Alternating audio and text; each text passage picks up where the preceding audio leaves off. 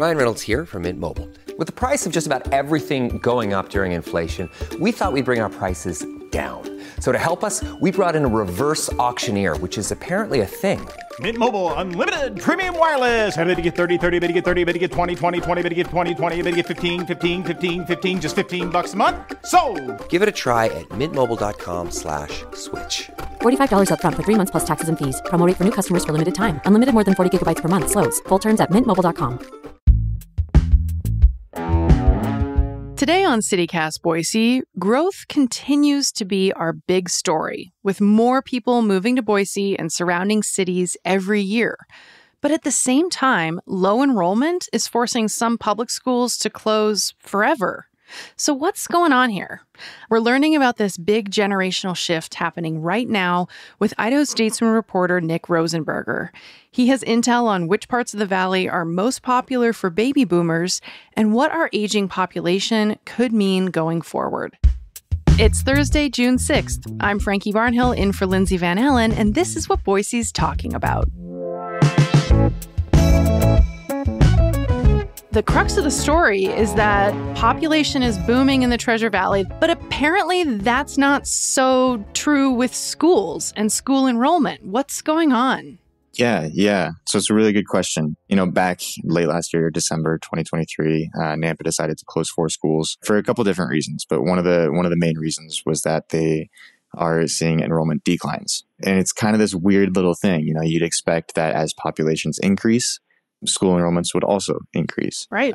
But that's really not happening in many school districts. So I decided to look into that, and I spent a few months pulling records and looking into the data of things and chatting with school districts, and finally got out with this piece. Yeah, it seems like what you wrote in the article is essentially that the median age of people in the Treasure Valley is going up, it's increasing, and it's increasing even faster than the national average, given that on the one side, not as many kids in the Treasure Valley. Either people aren't having kids or people with young families aren't moving to the Treasure Valley or even moving away. And then on the flip side, it's that it's become such an attractive place for perhaps even most significantly like the boomer generation in their retirement to move to the Treasure Valley. Is that accurate, what I'm seeing here?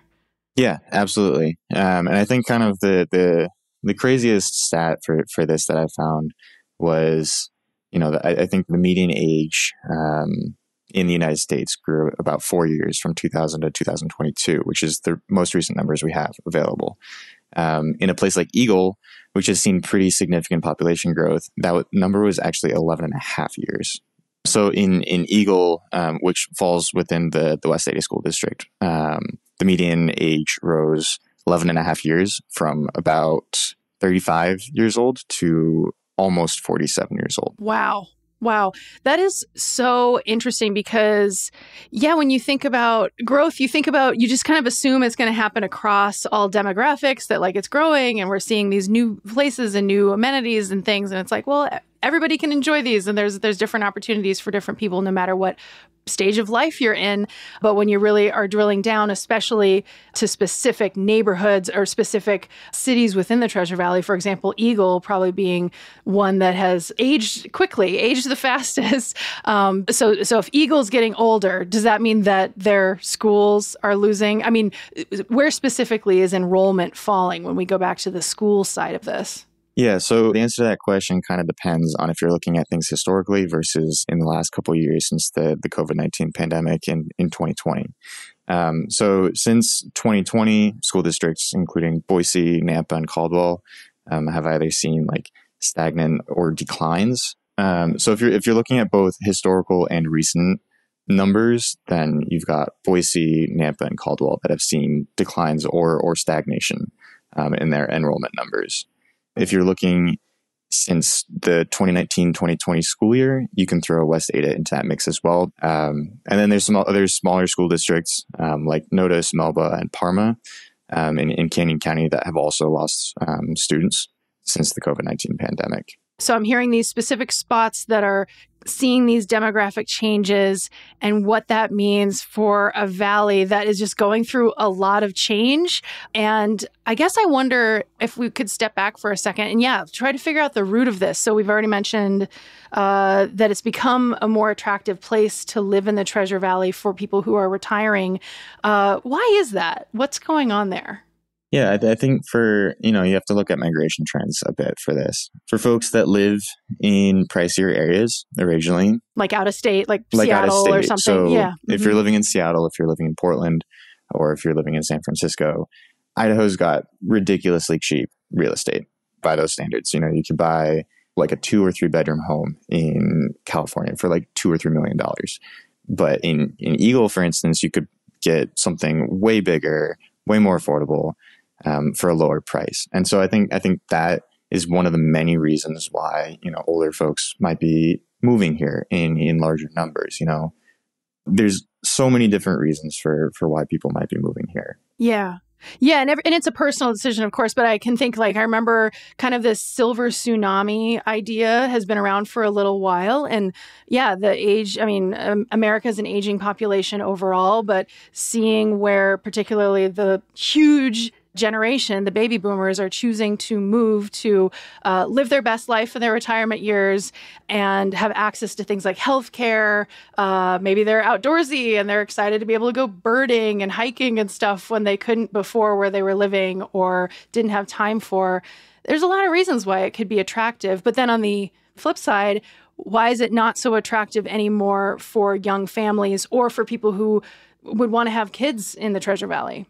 The increased demand for housing, for instance, it pushes prices up. We have a housing shortage here in Boise in particular. I don't remember the exact numbers, but they're expected to build like 2,000 homes per year or something like that. Right. To keep up with demand over the next 10 years. Which isn't really keeping up with demand. It's just trying to play catch up, essentially, right? Right. Yeah. Yeah. But housing prices have been increasing and increasing. If you're a young family just starting out and you want to buy a house, and it costs $400,000, $500,000, $600,000 just for a 1 or 2 bedroom house, it makes it really restrictive. And so with that in mind, maybe people are waiting longer to have kids. Once you get married, you have your mortgage. Once you're in a more financially secure place, then you can have a kid. And kind of this concept that's been going around for a bit. And we are seeing that people are waiting longer to have kids, which could play a role in why enrollment numbers aren't as big as they used to be, really. Yeah, declining birth rates. We're seeing that throughout Idaho and Ada County. And there might be some other political reasons for that to be happening. But I wonder, too, so Nampa is definitely experiencing this in a big way. As you mentioned, the actual schools that are closing because of this low enrollment. Is this also happening in the Boise school district, too? It sounds like it is, but maybe not quite as severely yet. Yeah, absolutely. So I think one of the most interesting stats that I found while researching this story was that Boise's population grew by over 61,000 people between 2000 and 2023. But in that same time period, the Boise school district has lost over 4,000 students. Wow. So 60,000 more people in Boise, but actually lost students in that same time period. That's remarkable. Yeah. And I wouldn't say 4,000 students is like an insignificant number. Like, I feel like that's a pretty large number. So. Yeah, for sure. 4,000 students fills up a couple schools. That's a lot. That's a lot of kids. That's a lot of lots of classrooms, lots of desks. So I wonder what is the impact of this? Maybe let's start with the impact on schools and how different districts are adapting. If schools are closing, then some people are losing their jobs, right? What does this mean on the school side of things? Enrollment and attendance plays a really big role in funding. If you lose students, you lose funding. And that affects basically all parts of a school district. Right. Superintendents and school districts really have to grapple with this and kind of weigh what they can do to address these shortfalls at the same time as still providing everyone with the education they need. Right. So, for instance, do they have to cut the number of bus routes out there, which could save money, but it also might force kids to walk farther to school or to bike to school or find other means? Does it mean you have to cut a language program? even though it might be really beneficial to folks. So in Nampa, I think that's the most drastic example. They couldn't afford to keep these schools open, even though many of the facilities were perfectly fine. And so they chose to instead close or repurpose 4 of the schools, which I think was a pretty dramatic move.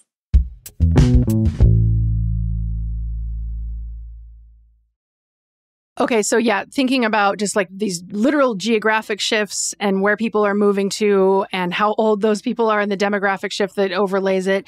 Has there been any effort for like school districts and developers or like city leaders to say, hey, we're seeing our school enrollment go down. Could you build some homes near our school districts so that we can have like some more families move in nearby? Is that a thing that's possible? Sort of. So yeah, in the Nampa School District, again, they were really hoping that developers would build more on the southern and eastern parts of the city.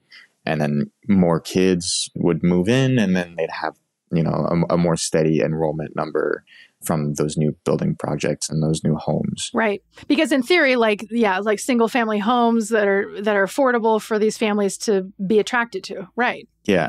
But really, that's not something they've seen that developers have been super interested in. Instead, developers are building on the western and northwestern parts of Nampa, which fall within the Valley View School District, which has seen pretty significant enrollment growth. And so basically Nampa is losing students to Valley View as they build more within the Valley View School District. And Valley View has actually like gone on record to like city council to say like, let's slow down on building like homes near our schools because their schools are getting overloaded. Wow. Which is kind of interesting to see that these two like neighboring school districts, one is struggling with using basically temporary buildings to have classrooms. Because they're so overloaded. Right? Because they're so overloaded. And then Nampa School District is being forced to close schools because they don't have enough students. So like you can ask for things, you can kind of push to have development put in a certain way. But from what I was told about Valley View School District is even if a school district is like opposed to a development, the city council they can take that into consideration, but they can't deny it if a school's overloaded.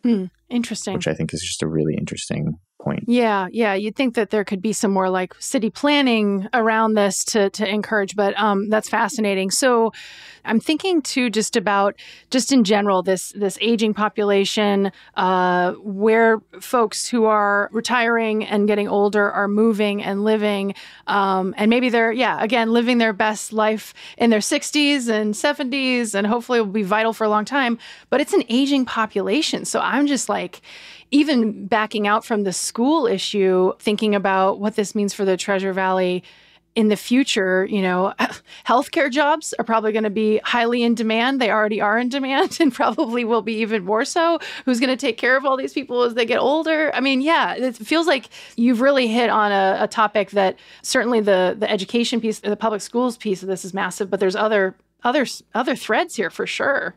Yeah, absolutely. I mean, an aging population, it affects basically all aspects of our society. I wouldn't say it's necessarily bad. It's just, it is a way of things. There's certain good things, there's certain bad things about an aging population, but it does change things as you age.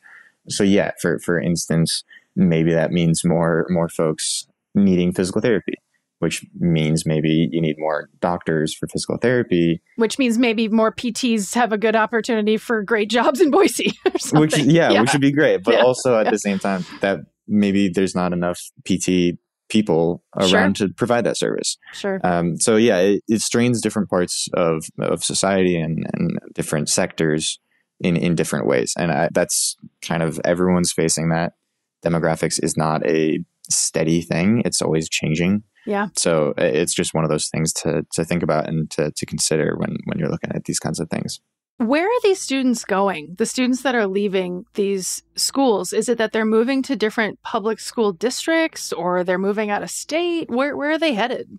So one of the things that I was thinking about when I was working on the story, and I talked with my editor about a lot, was that maybe kids are just, leaving the public school system to go to private schools, to homeschool or other types of schools where, enrollment isn't tracked and publicly available. Right. And that is playing a role. It's definitely been playing a role since the pandemic. And another data set that I pulled was the number of charter schools, alternative schools, magnet schools, and online schools in Idaho. And over the years, and we did see an increase in those alternative types of schools as well. So in 2019, 2020, I believe there was only 4 online districts. And then that number has risen to 23 in the 23-24 school year. So pretty big jump up. Yeah. And of course, you aren't able to get public data on private school enrollment increases. But yeah, I mean, I've definitely seen some stories here and there about some private schools that have been able to expand or, looking to have capital campaigns to grow. So there might be some indications there. And I will note as well that there's no data available for homeschooled students. Right. There's no test scores. There's no withdrawal numbers. So that's kind of just a black box. We're not entirely sure how many homeschooled students there are. Gotcha. Okay, Nick. So you've laid out these places where the population is aging and school enrollment is going down. Are there any kind of bright spots, I guess, for people who are wondering, like, well, where is enrollment going up? Where can we look to for that? Yeah. So if you're looking historically at things, there's a couple of school districts that have increased in school populations or school enrollments. So for instance, the West Ada School District since 2000 has seen a pretty significant increase in school enrollment. One reason for that could be, there's more land to build homes in West Ada than in Boise, for instance. And then also the Valley View School District has also seen a pretty significant increase.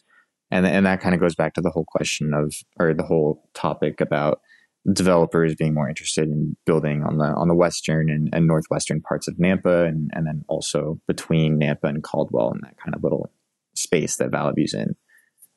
So yes, there is some schools districts that have seen enrollment gains over the last 20 years or so, but for most school districts with enrollments over 1,000 students, since the pandemic, enrollment numbers have decreased. This is so fascinating. I could talk to you about this forever. I feel like there's so many more threads to pull. So thank you so much for coming on and going in depth on your reporting and for covering this story. Yeah, absolutely. Happy to be here. Thanks.